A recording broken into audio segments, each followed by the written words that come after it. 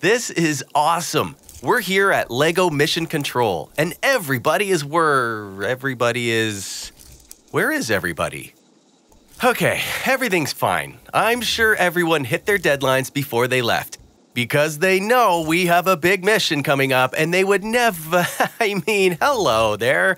I'm Daniel, LEGO Space Team Program Manager, and everything is going great. So you might be wondering what I do around here. Well, I lead a whole team of folks from different areas who are apparently not here at the moment. But when they are, I make sure everything is going smoothly. Everyone understands our goals and objectives and is working together to make sure we achieve them on time. As the program manager, I have to have a deep toolbox of skills to call on. From project planning to managing a space team, I have to be able to do it all.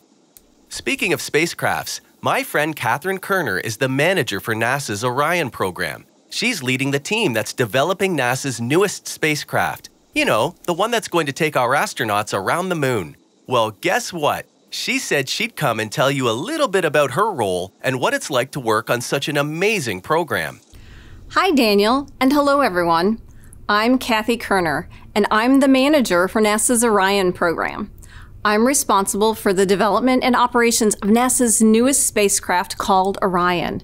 It will carry astronauts on Artemis missions to the moon. Orion is made up of 3 elements. The crew module. This is the habitable part of the spacecraft where astronauts will live and work. The service module, which provides power and propulsion. And the launch abort system, which can carry our crew to safety in case of a problem during launch. Orion is launched into space on the world's most powerful rocket, the Space Launch System. The Artemis 1 mission will mark Orion's first test flight with the Space Launch System rocket. As the program manager, I oversee design, development, building, and testing of Orion, and that means I always have something to do.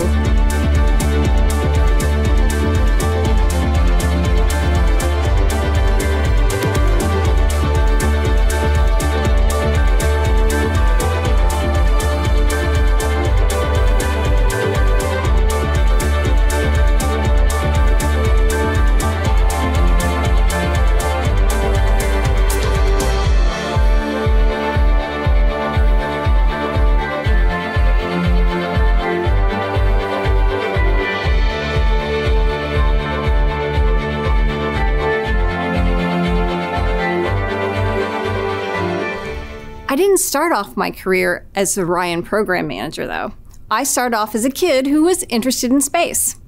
I grew up watching NASA's Apollo program. Those were the first missions to take our astronauts to the moon. Watching the first moon landings inspired me, and ever since then, I've been fascinated by space. I knew I wanted to work at NASA and so pursued engineering. I earned my Bachelor and Master of Science degrees in Aeronautical and Astronautical Engineering from the University of Illinois at Urbana-Champaign.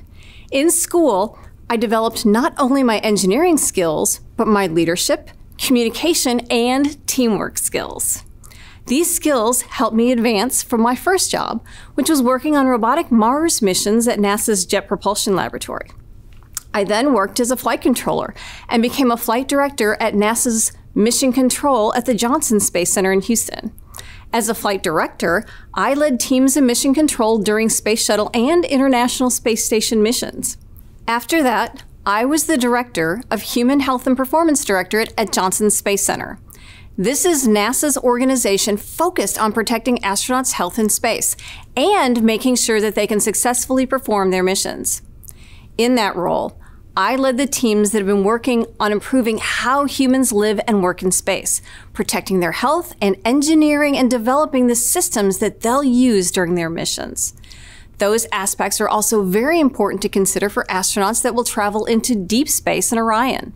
So I have been able to carry what I learned from that job over to my role as the Orion program manager.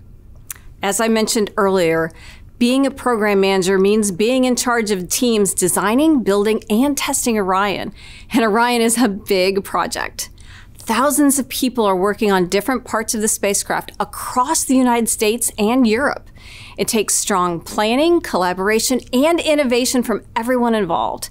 It's my responsibility to make sure that everyone's on track and to ensure the pieces come together so that Orion is ready to go on launch day. When time comes for Orion's first flight test to the moon, Artemis 1, our spacecraft will launch on top of the Space Launch System rocket from NASA's Kennedy Space Center. I'll be at Kennedy monitoring Orion with our team and working with them to make sure all of the spacecraft systems are ready for takeoff. It's going to be very exciting and I can't wait for you to see it. Well, Daniel, I have to get back to the team. Artemis 1 is coming up and we have a lot to do to get ready. It was great talking to you. Thanks so much for joining us today, Catherine. It was really cool to hear about all the different people and teams you work with as a program manager. And it's no coincidence that this week's mission is all about teamwork and how important it is for all the members of a space team to communicate and work together seamlessly. Teamwork is not only the key to a successful mission, it's also what keeps our astronauts safe, especially when they're doing things like spacewalks. Let's check out a story about a particular spacewalk when teamwork really saved the day. Italian astronaut Luca Parmitano was on a spacewalk to complete some basic maintenance chores on the International Space Station. About 45 minutes into the spacewalk, Luca noticed that there was water inside his helmet, and so he called down to Earth to describe what he was experiencing to the Mission Control Center. I feel a lot of water on the back of my head, but I don't think it's leaked from my back. Are you sweating? Are you working hard? I am sweating, but it feels like a lot of water. Luca's crewmates and the team on the ground were really listening to Luca, so they understood it was a very serious situation. The mission control team immediately began to work together to discuss why there might be water in the helmet and what Luca should do about it. The other astronaut on the spacewalk, Chris Cassidy, then left what he was doing and came over to check on his crewmate, confirming that there was water in Luca's helmet. It's hard to tell, but it feels like a lot of water. Oh, I see. I see it now, wiggling. The mission control team then gave the command to abort the spacewalk and come back inside the space station. All right, Chris and Luca, just for you guys, based on what we heard with Lucas saying that water is in his eyes now and it seems to be increasing, we think we're going to terminate EVA case for EV2. So Luca began to make his way to the door, or hatch as we call it, of the space station, but by this time the water covered his eyes and it kept getting into his nose and his ears. So Luca kept his cool. He made it back to the space station where all of his crewmates were waiting to help him. So they quickly got him inside, they removed his helmet, and then they used towels to clear the water clinging from his eyes, nose, and ears. So Luca made it back safely because the entire team, and so this is both the space team and the team on the ground at Mission Control, were communicating very well, and they practiced excellent teamwork. Wow, it's great to see how the team in space and on the ground came together to make sure astronaut Parmitano was safe. NASA has a lot of specialized teams that work together to complete large, complex tasks. You can imagine how much planning it takes to make sure everything comes together the right way. This week, it's your turn to work together to build a prototype rocket, and my friend Mindy is here to walk you through it. Thanks for having me, Daniel, and letting me talk about STEAMwork is teamwork. This is going to be a great mission. Think about a time that you worked with another person to accomplish a task. Did you work together on all parts of the task? Or did you each take a part of the task to complete and then put the parts together to finish it? NASA often works in specialized teams to complete large tasks. Each team does a piece of the task based on their area of specialty, and then all the teams put their pieces together. This takes a lot of planning to ensure that all the pieces will work together in the end. All right, students, now reflect on these questions. How does NASA work in specialized teams to create the components of a space launch system? What is important to think about when creating individual parts separately that need to come together to work as one in the end? Now it's your turn to work together to assemble a prototype space launch system. Work in a team of 3 people. One person should build stage 1, or the base of the rocket that includes the main engines. The second person will build stage 2, or the middle of the rocket that includes the propellant. The third person will build the launch abort system for the rocket and the Orion crew module. The launch abort system is located at the top of the rocket and fits over the Orion crew module.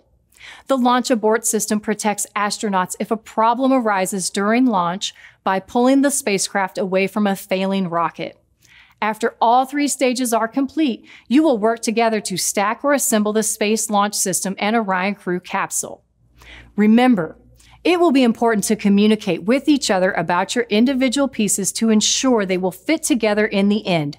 Brainstorm and sketch out your ideas. Build, test, and rebuild on your models. If it doesn't work, that's okay. You can try something new. Be sure to leave enough time for all students to share their prototypes and explain why this is the best fit for the problem they were trying to solve. Well, I'm excited to see what you are all capable of when you work together. I have a feeling these rockets are going to be out of this world. I've been waiting the entire time to make that joke, and now I'll see myself out. Daniel, take it away. Everybody loves a space joke. Thanks, Mindy, for taking us through this week's mission. And thanks to everyone who joined us today. Don't forget to send us your builds on the LEGO Education community or post on social media with hashtag #BuildToLaunch. We might even feature it in our next mission briefing. We'll see you next week.